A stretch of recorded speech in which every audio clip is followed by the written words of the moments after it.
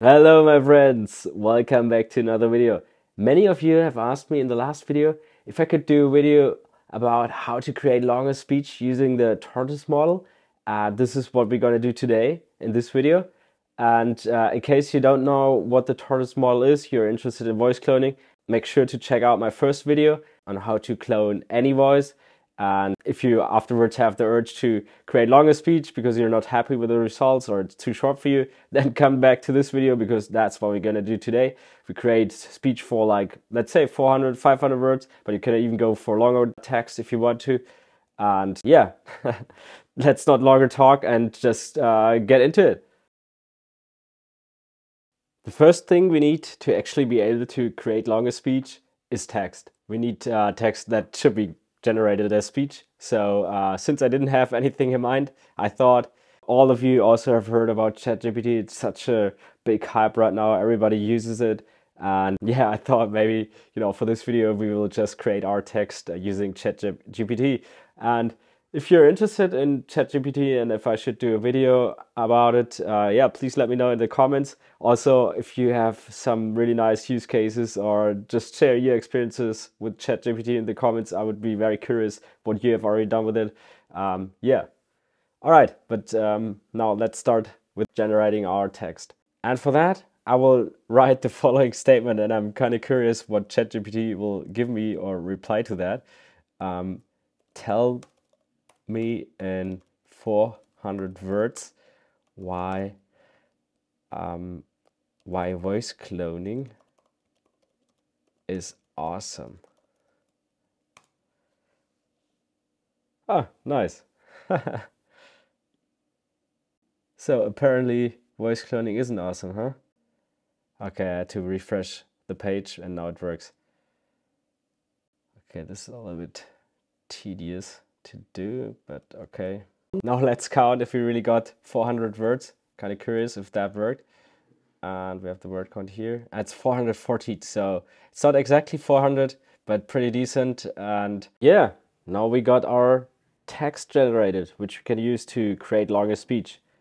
And the next thing I will do is just export this file.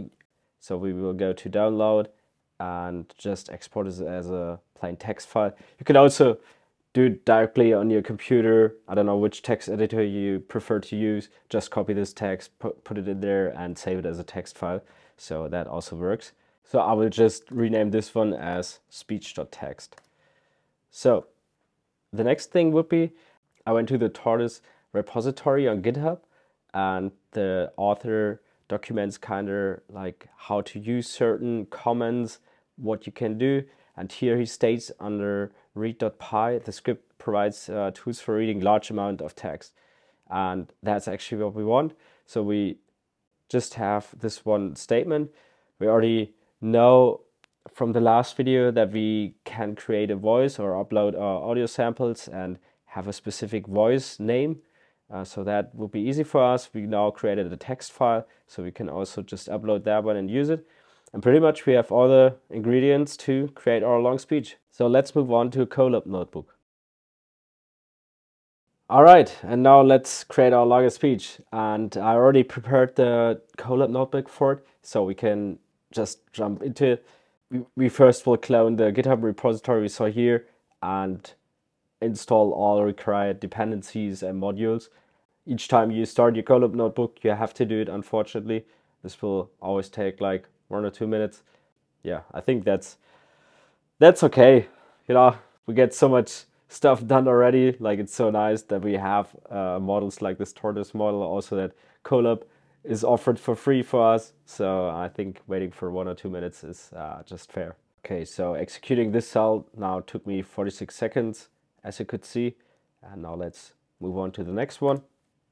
Okay, and executing the second cell took me 2 minutes and 4 seconds, as you can see. This takes a little bit longer because we have to download several models or model weights, as you can see here, and they all have different sizes.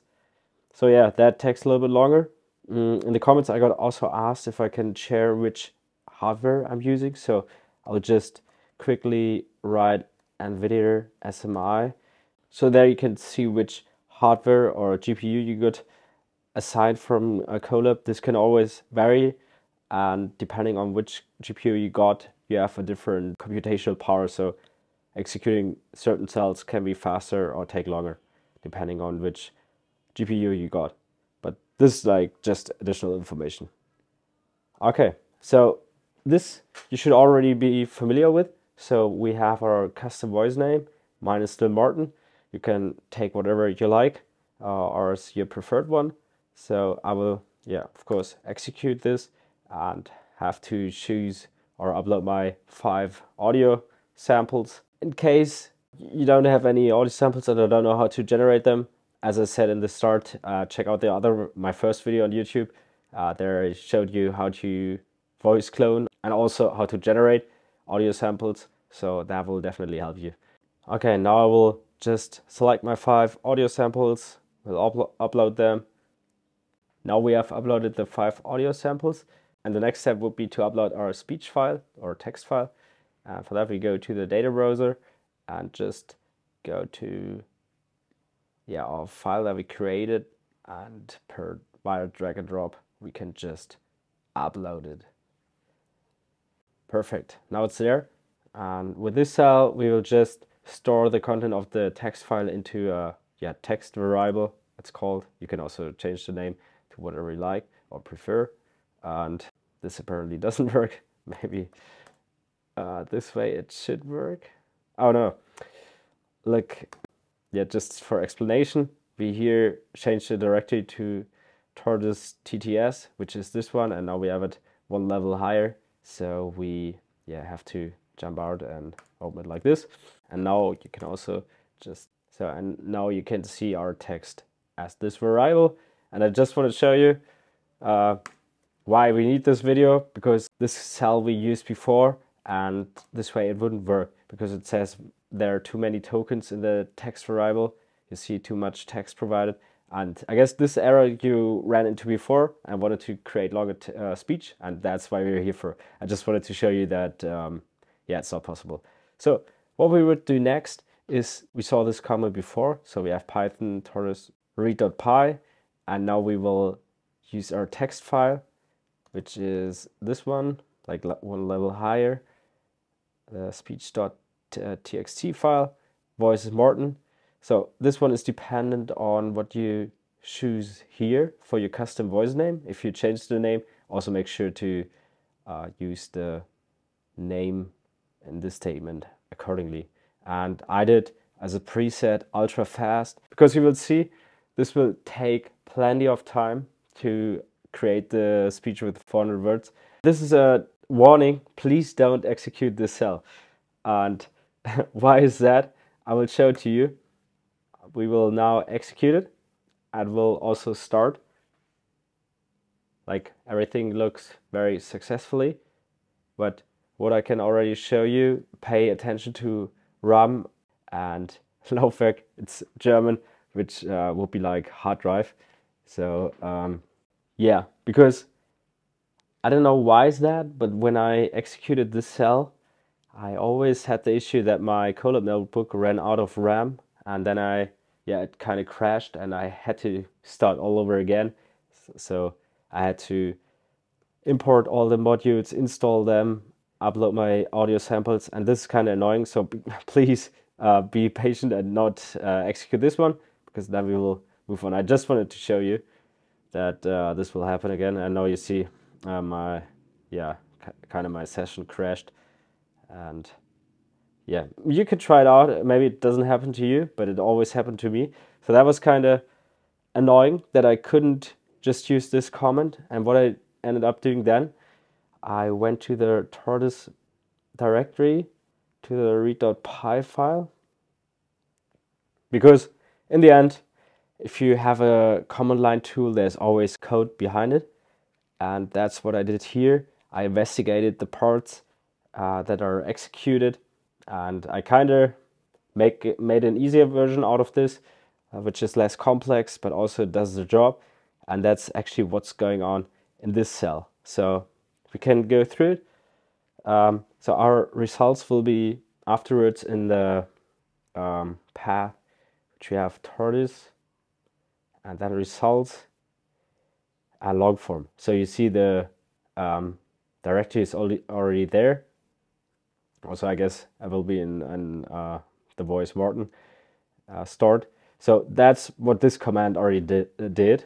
And here we define our text file. So here you have to make sure, like I named mine speech.txt. If you change it, please change it here as well.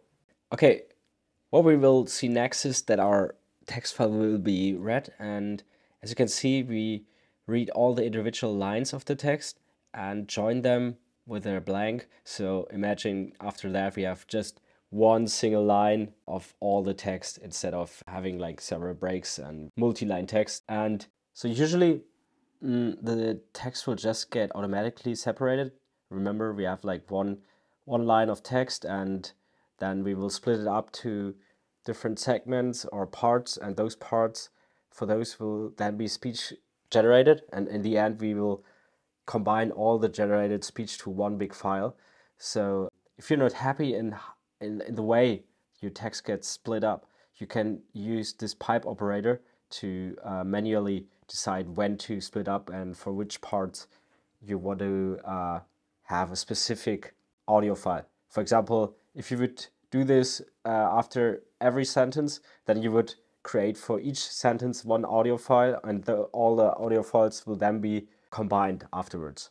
But I didn't use the pipe operator, so I just let my text automatically get separated into different parts or segments. Separated, and then you can also define a seed. That's not necessary, but when I have some, like deterministic results, so they're not always changing.